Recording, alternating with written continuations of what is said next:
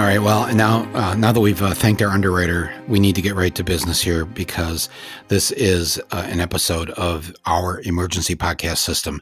And the reason it's an emergency today is after spending the day, 9/11, listening to the news about Donald Trump bragging to Bob Woodward on tape, bragging that he saved the ass of the Saudi prince, who is the leader of Saudi Arabia now. He saved his ass. That's what Trump said. He saved his ass from Congress because the prince, the crown prince, had ordered the murder of Washington Post columnist Jamal Khashoggi. Murdered. And Trump is bragging to Woodward that he saved the ass of the man who ordered the murder, the hit on a Washington Post columnist. My friends, this is an emergency episode of Rumble because not that it just hit me today, because I've felt this way for 4 years, but I don't know, something about this on 9/11 made me realize how dangerous every single day is between now and November 3rd. You're already feeling it, I know. Just the news from the last few days. Now couple it with the news from the last 2 weeks. It's so mind-bendingly awful and disgusting. And the revelation of who he really is has put us all in jeopardy. And I'm not exaggerating this because I know a lot of you are feeling it. And we have to figure out what to do to A, protect ourselves, B, to protect the election, and C, to remove Donald J. Trump.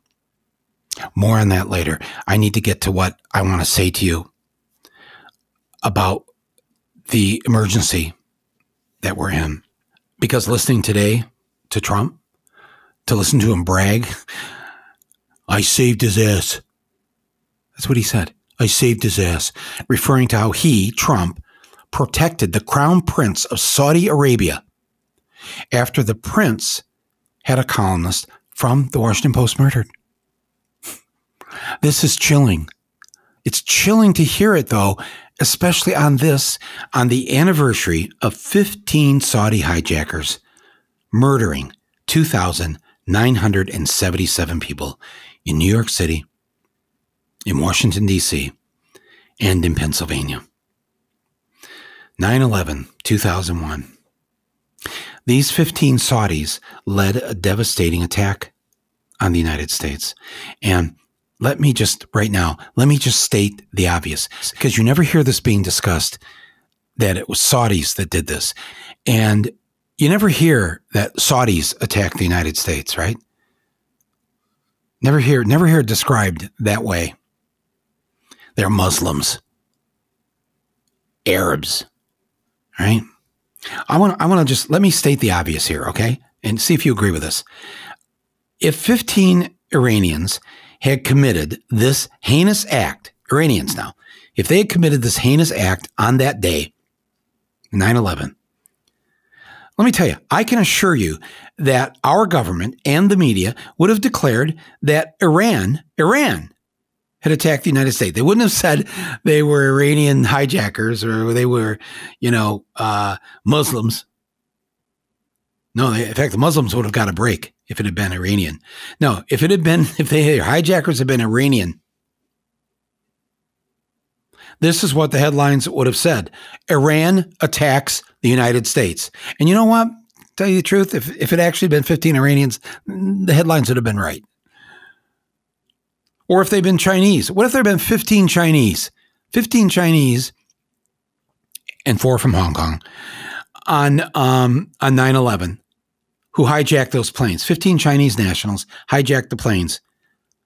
You can see the headlines. China did it. China did it.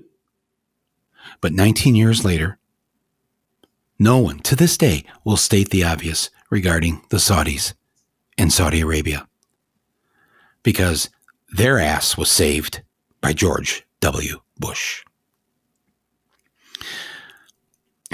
The day after 9/11, with all the planes grounded. You couldn't fly. The skies were empty. George W. Bush, whose family had long, close personal and business ties to the Saudi royal family and to the bin Laden family, he allowed all of Osama bin Laden's relatives and a bunch of Saudi royals who were living in the United States at the time to flee the country via private jets before the FBI could question them and before any investigation could be conducted. No questions must be asked. And poof, they were gone. You know, you've heard me talk about this before if you follow my work. 15 years ago, my crew and I, we investigated all of this. And we put it in a documentary, Fahrenheit 9/11. Americans wanted to see the truth. And millions then learned the truth through this film. That Bush was indeed saving the ass of the Saudis. If you haven't seen the film, I know for a fact that right now you can see it for free on Showtime. If you have Showtime, they've got it for free till deep into October. So check it out there if you haven't seen it. Many of you haven't, so you know what I'm talking about. The hearts, thinking about this today, the hearts of the families of the 9/11 dead remain broken. Broken because their president and his father colluded with the Saudi royals in business, colluded with the bin Laden family in business, and because he, George W. Bush, had ignored his own national security director, his own national security advisor, warned him 1 month before 9/11. And actually in the film, I show the photograph of him being handed the top secret document that said that bin Laden was planning to attack the United States with planes. Right there in the beginning of August, Bush knew. Or maybe he never read the report because he went fishing that day and he was on a month-long vacation. So shameful. And now our current president, who has also proudly spent his time in office saving the ass of the current Saudi leader and of Saudi Arabia and selling them weapons, doing that instead of protecting the American people, when his national security advisor told him in January, way back in January, that COVID-19, sir, is the greatest national security threat in your presidency. It will be the greatest threat you're going to face. Told him that way back in January. And then Trump did nothing. He stood down and knowingly allowed 200,000 Americans to die. That is 67 9/11s. Take the dead of this day, take the dead of 9/11 and multiply it by 67 times. And that's how many people have died of the coronavirus. Trump knew so much could have been avoided. As I'm recording this right now, yesterday there were 1,160 Americans who died from this. Yesterday in Italy, there were 14 who died. In France, 30. Countries that got hit hard too, just like we did at the beginning, but then did something about it, paid attention to it, took it seriously. But our leader, who had been told the truth about the virus, decided not to share that with us, and in fact told us to do the opposite. Don't wear a mask. This will be over when it gets warm out. There's a miracle coming.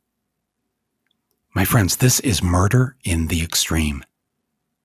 No American, other than Confederate President Jefferson Davis and his general, Robert E. Lee, has killed more Americans than Donald J. Trump. Think about that.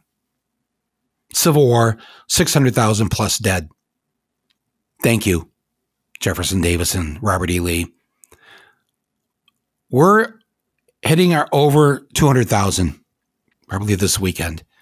And we've been told by the White House task force itself, this could get to 400,000 by Christmas. Dead. What if he had chosen to do what any other decent, sane, moral person would have done when informed about this national security threat? Now, you can say, well, hey, Trump didn't actually kill them with his own hands. Yeah, that's true. And I can tell you for a fact that Osama bin Laden did not fly a single one of those goddamn airplanes. So he's innocent? No. Trump is a mass killer. Right now, my friends, it's just 53 days until this bastard gets to hear the verdict of you, the American people. The American people whose collective heart, now crushed, will soon rise. I believe that in my heart of hearts. It won't happen on its own. All of us have to get busy and be busy every single day to do whatever we can do to remove, as Mary Trump said right on the cover of her book, the most dangerous man in America. Thank you for listening to this. I couldn't end the day without sharing my feelings with you. Share yours with me. You can send me an email. I read all my email, mike@michaelmoore.com. You can leave a voice message if you want on this podcast platform. There's a link. You can leave me a message. And we can all wake up in the morning and get busy, do something. We all have to do something. He was happy, Donald Trump, that he saved his ass, saved the ass of the crown prince, the murdering crown prince of Saudi Arabia, who killed a journalist working for one of our top American newspapers. Don't waste any time trying to convince Donald Trump supporters. It is a waste of time and energy. You need to spend all that energy on getting out the people who are probably not going to vote, the people that need to join you and me and remove this son of a bitch. Thank you for listening to this. My apologies for getting perhaps maybe too emotional about this, but in honor of those who died on 9/11, we'll fix where we're at right now.